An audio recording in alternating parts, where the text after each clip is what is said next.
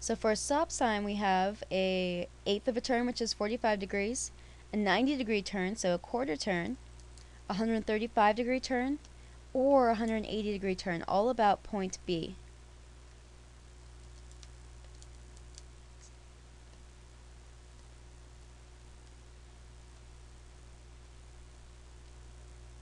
And lastly, our trapezoid. No matter how I spin this trapezoid, let's pretend I stuck a pin in the middle, it's not going to end up in its original position until I go all the way around 360 degrees. So there is no rotational symmetry here.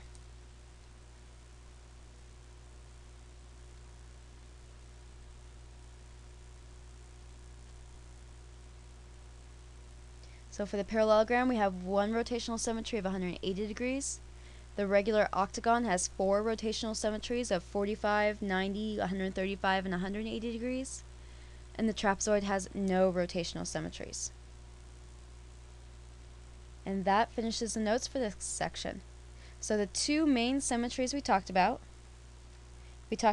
line symmetry, which has to do with symmetries in reflections. And we talked about rotational symmetry, which is a symmetry in a rotation. Remember, a symmetry in general is a transformation that maps a figure onto itself. It's not an identity transformation.